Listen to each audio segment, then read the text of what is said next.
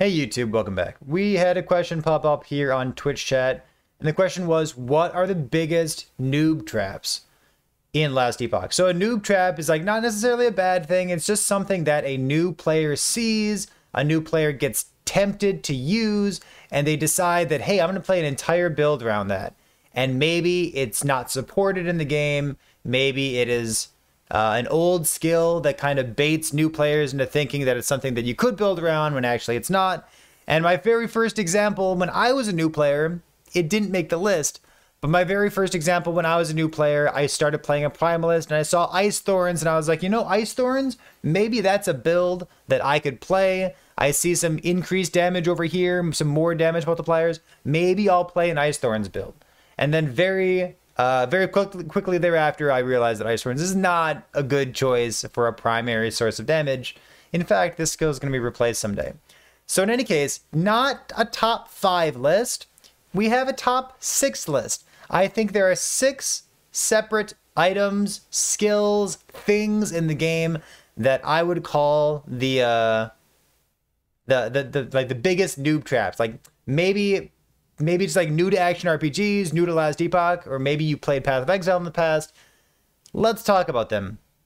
So number 1 on the list, let's pull up a Spellblade. If you played Path of Exile, or sorry, if you played Last Epoch for a bit and you've heard me complain, you already know what we're going to talk about. We're going to talk about Fire Aura. Fire Aura is it's not a skill. It's a thing that you can proc off of a couple different sources, and new players in Last Epoch love Fire Aura. They're like, I'm going to play this RF character, Righteous Fire from Path of Exile. I'm going to have this damage going on around me all the time. And like, people love this skill. So why is it bad? It doesn't have a skill tree. That's about it. It doesn't have any more multipliers to it. You could try to use the brand new Firestarter's Torch. You could try to use the updated Throne of Ambition to get more fire damage when you're hitting single target monsters. But it just doesn't have support in the game. And not only that, it doesn't really have a payoff either. You Fire Aura chance per second. Fire Aura's got some base damage here. What else? It's like fire resistance, Fire Aura chance. Ward per second per Fire Aura. Yeah. Melee elemental damage per Fire Aura. Like, the payoff for it is particularly bad. And then just using it as a source of damage itself, it just doesn't get there. New players love it. Their damage kind of falls off. However, it is very fun to play. People love it. If you only want to farm like 100 or 150 corruption, you'll have a good time. But beyond that, you're going to feel like your damage falls off because there is no other way to scale it. Coming in at number 2 on the list of the top 6 is a skill that you get very early in the game when you're playing a rogue. Rogue gets access to Flurry. Shortly thereafter, you get Shurikens. You start shifting around, and all of a sudden, you get Acid Flask. And this, it kind of, you know, you start thinking about, you're like, oh, Acid Flask applies poison. I can throw this thing. Maybe it shotguns with a Toxic Salvo node. Maybe I've got this big hit damage modifier over here in Acid Flask. I could have secondary explosions. There's a lot of stuff in here that makes it look like Acid Flask can deal damage. And you get it early in the game, and it kind of looks fun, and it kind of reminds you of Poisonous Concoction if you're a Path of Exile gamer out there. And wouldn't that be fun if I could play that in Last Epoch as well? No. Acid Flask is not a skill that does much damage. It has very low base damage, and the mechanics of it are just kind of clunky. It doesn't shotgun. It doesn't deal much damage. It pales in comparison to pretty much anything else that you could do instead. Especially Shadow Daggers, especially Umbral Blades. But even if you took Umbral Blades out of the game, Acid Flask would still be the bottom of the barrel in terms of things you can do in Rogue. And in fact, it's one of the worst skills in the game.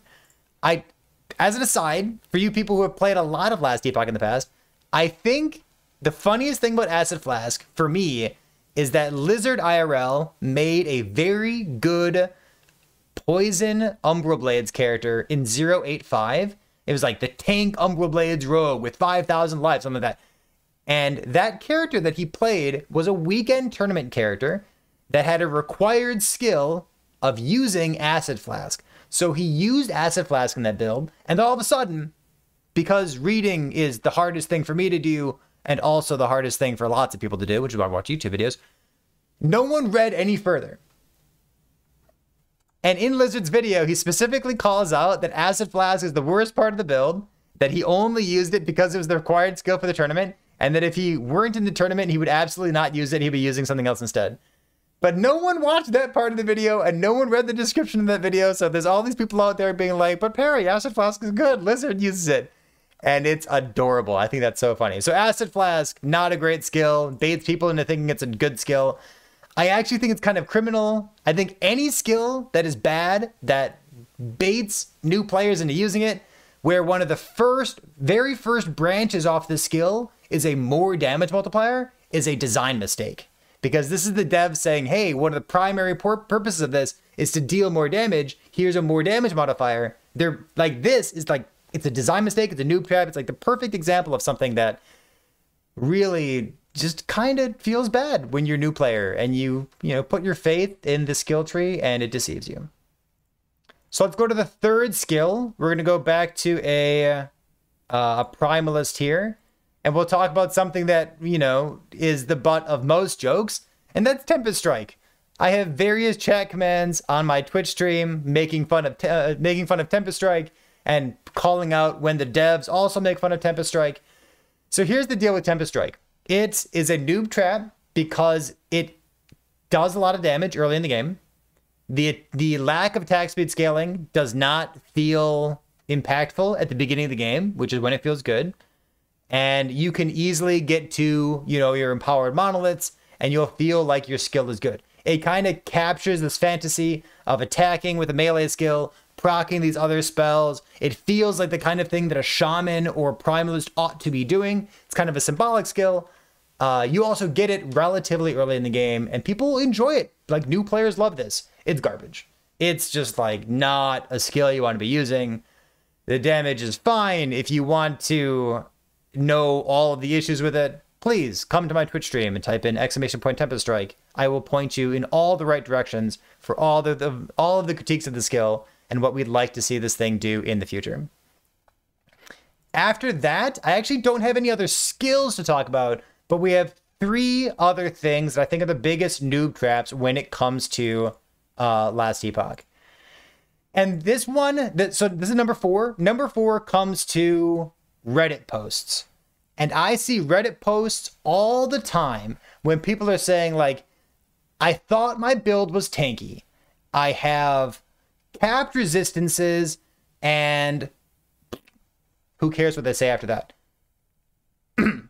Capped resistances. When someone tells you that their resistances are capped in Last Epoch, that should trigger something in your brain that says, oh, this person thinks that resistances are a distinguishing factor amongst builds and not just the baseline of your build. So resistances are different in Last Epoch than they are in Path of Exile, and I think a lot of people come to this game from Path of Exile. It is a different segment of the formula. Basically, the most important part about resistances is that enemies already have 75% penetration. So having uncapped res is not as important as it is in Path of Exile. You could easily have 70, 71, 72 resistances in Last Epoch, and it's no big deal. Remember, there's also fire, cold, lightning. Like there's what, 1, 2, 3, 4, 5, 6, 7. There's 7 different resistances in Last Epoch, as opposed to just 4 that are in Path of Exile.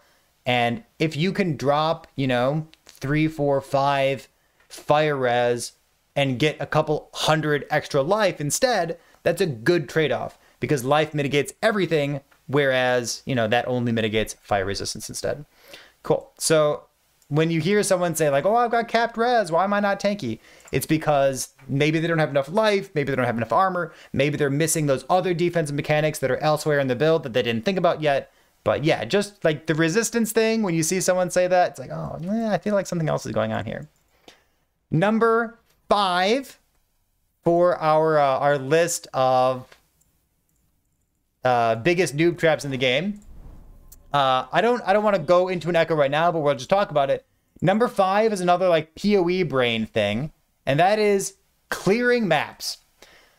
And In Path of Exile, you want to clear a bunch of maps because you need to find the next object. You need to find the next map so that you can run the next map. In Last Epoch, I've got all these maps right here, all these echoes, and when I complete one, I'm going to gain access to one or two more, and then I can push corruption, I can reset this, and I can go on. I never need to complete the map. When you kill extra monsters in any given echo, the monsters that you kill will scale how much loot shows up on the right side of your screen. It will scale how much shows up in this little box over here. However, when you're dealing, or when you're doing any echo, the echo reward, the little glowy circle that shows up in the middle, does not scale with the amount of monsters that you kill. So if I want to get, what's a good example? Let's go look at this thing here. If I want to get rare swords, which is the echo reward, you can see in the bottom right corner of my screen, the number of rare swords that I get and the rarity of those swords does not scale based on the number of monsters that I kill. So for the most part, just getting these, just blasting your way through the echo, killing the objective, killing any monsters that are chasing you, and then getting out is the best way of min-maxing how much like loot per hour and what you're doing with your time. So you do not need to like clear the rest of the map. Hopefully this changes someday. We're currently in 0.9L. We're waiting we're like a week and a half away from 0.91. But hopefully this changes because I would like to have more reasons to do other stuff in a echo. But currently there is no other reason. So do not full clear your maps. The last thing that shows up, let's switch back to this view right here. The sixth, so we have 6 different things, and we call that as new player noob traps. This is also something that I see on Reddit very often. And this is like people talking about how cool their new items are. And it kind of hurts me to like make fun of items that people are proud of. But we got to talk about it because it's educational. And that is a weapon. Let's grab a weapon real quick. Let's grab. Let's talk about two-handed melee weapon. Sure. So specifically melee weapons and bows, things that you're attacking with. We're not talking about wands. We are not talking about staves, just two-handed weapons. And when I see something like maybe, what's a good one? Let's go like this. Increased fire damage. This is a good example. This is pretty good. Let's go like this. Let's go a sun spear with increased fire damage on it. So the issue with getting percent increased damage on your attack-based weapons is that it gets in the way of you building other things instead. Weapons are a really good place to get attack speed, base critical strike chance in the case of a melee attack, and flat damage. Those things are all incredible to have on your weapons. Even like crit multi rolls pretty high on your weapons. But getting the percent increased damage, like it scales, you know, your build. You want percent increased damage, but the percent increased damage that you can get on a weapon is the same percent increased damage that you can get on your belt, on your rings, on your amulet, on your idols. Like you'd like to have it somewhere, but I don't think the weapon is the place for you to get it because flat damage ends up being so important for pretty much every build in the game. So having flat damage and the fact that your weapon is the best place to get it, base critical strike chance, something that looks like this. So added melee critical strike chance. You can tell it's added because there's a plus sign there. And then attack speed are great things to have in your weapons. Whereas percent increased, generally speaking, is not something that you're looking to have on your weapon. There are some cases about it. You can well actually me. I know you love well actually me. So make sure you do that in the comments of this video, okay? But yeah, I think for the most part, you're looking for the flat damage there, the attack speed, and the base critical strike chance, like base melee crit. Cool. So those are the 6 things that we came up with. Not 5 because 5 kind of feels pigeonhole, but I think there's worth 6 things for the biggest noob traps in Last Epoch. If you have a different list or other stuff that's on your mind, let me know as well. And yeah, I'll see you in the next one. All right. Have a good one.